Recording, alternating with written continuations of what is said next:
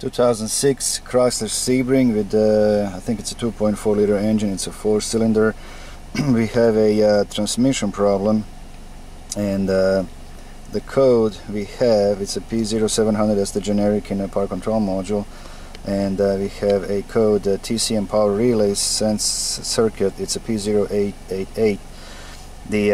It's a hard code. You can as soon as you clear codes, that it will come back, which is good. It's easier to find a problem.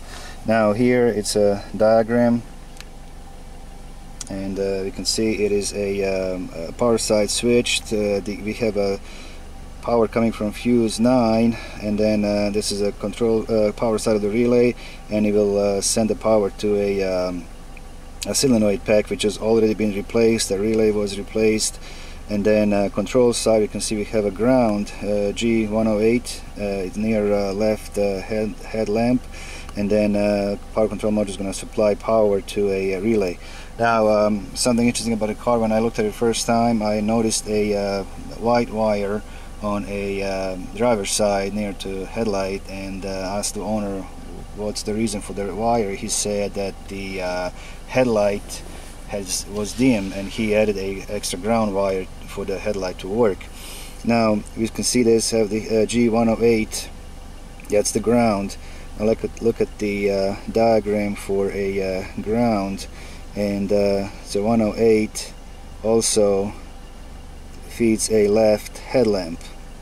Okay, let's look at the car now. There's the TCM relay. This fuse number 9, 20 amp, was blown, most likely because they were, moving stuff around. Replaced the fuse, and right now I'm gonna get my test light to battery ground. Now this is my adapter, and since I don't like to struggle looking up, what's my control side, what's the load side of the relay, so I added these wires. So the black and red is my control side, and green and blue is my load side. Now I have my test light to battery ground, and connect to one side. You can see we have a power on one leg, and we go now with car running, we should have a power on this leg as well. This relay should close, send the power to a solenoid pack, so the relay is not closing. Now with test light on power on ground, we should see a power coming from the power control module. Nothing on this leg, nothing on this leg. So PCM is not turning this relay, but if it's an active code, it may not do it anyway. So we're going to check next. We look for the ground on this relay. So I'm going to move my test light to battery positive and see if I'm getting the ground on a control side of the relay from that 108 ground point. Okay, so my test light is on battery positive, and I'm checking one leg of this control side of the relay. There's nothing. Other side, nothing. So I'm not having a power ground from this point here. Now I'm gonna have to actually remove the headlight to see if I can find that ground. Okay, the next step, this is my ground side of my control side of the relay, and with the circuit open, we have a 1/2 volt, which is already too much. Now I have my test light connected to a battery positive, so I'm going to load it up this circuit and look at the voltage, see what happens.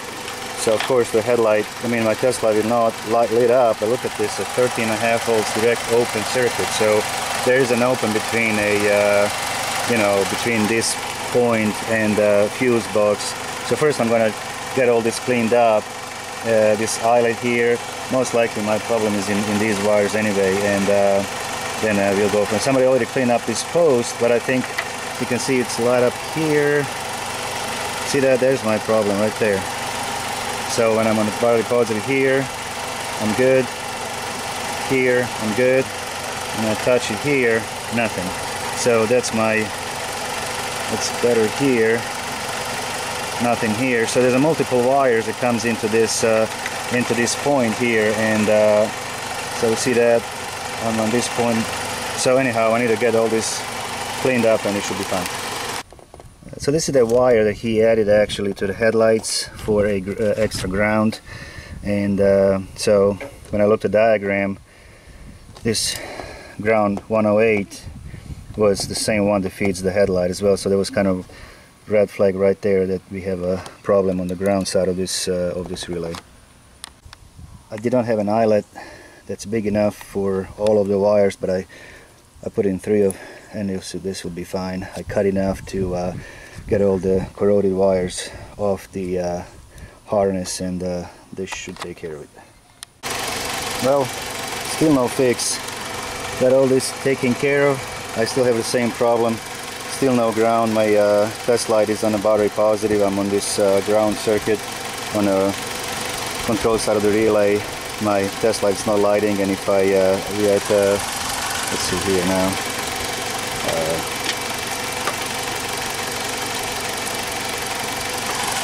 500 millivolts. Our voltage drop with the circuit open, and when I loaded the circuit, it still goes down pretty much to 0. I mean to 13 volts, which is completely open circuit. Alright, I need to open up now the fuse box and see if there's a broken wire in the fuse box itself. Okay, so what I did now, I took a jumper wire to ground and connected to my ground side of the control side of the circuit. Now, if you don't know how to do this, don't, because if you mix this up, you're going to fry your power control module. Okay, be very careful. Identify which side of the circuit is power. I mean your ground. Which side of the circuit is your control. And so right now I'm getting my ground lead connected straight to my ground side of the control relay, and here's my control side, and now computer is energizing my relay. We've got 13 volts here. So let's see if now it works. We should have a battery voltage on both sides of this load side of the circuit. And so basically I'm still having an open wire. So there's a 13 volts here, and now we should have 13 volts here.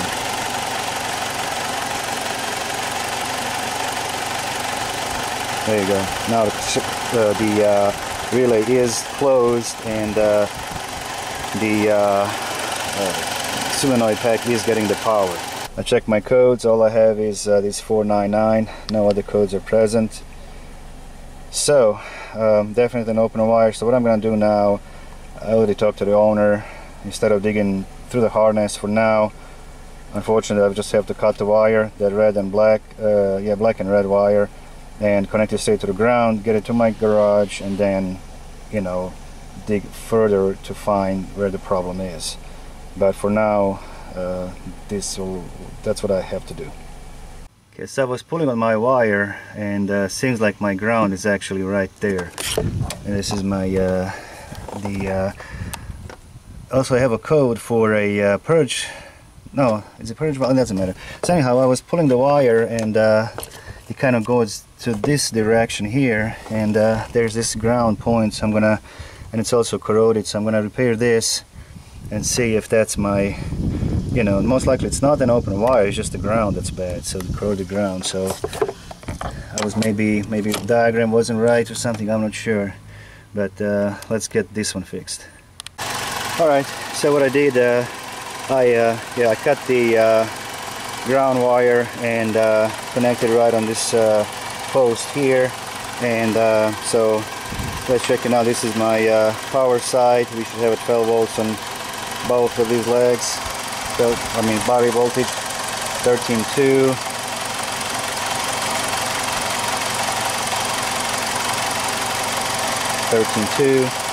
And then across these two we should have a battery voltage.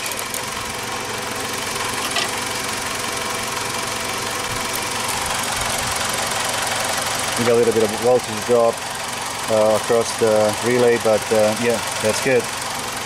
Alright, this was a problem on the ground side of this on this relay, and now I did actually find it fooled me because the diagram showing that the ground point for this is here, but it's not. It's actually right there on that. Now actually I ohm the wire. I found that black and red wire. I ohm it from this point to that, and it's open somewhere in between. So, you know, changing that eyelet there wouldn't make any difference at all. So it's just a broken wire in between. So now, are there any other wires?